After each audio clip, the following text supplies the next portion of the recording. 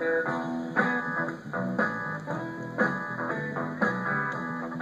gets off the plane, Southern Airlines, and here's this long, tall, white man, and we call him Peckerwoods.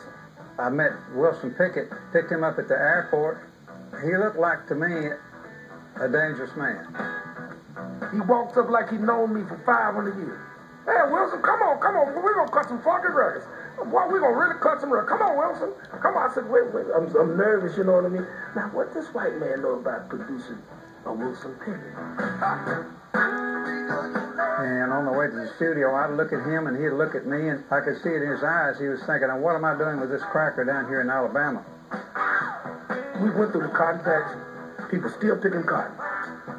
I said, is that what I think it is? Yeah, wasn't they still picking cotton down there? You could see a studio from the cotton patch.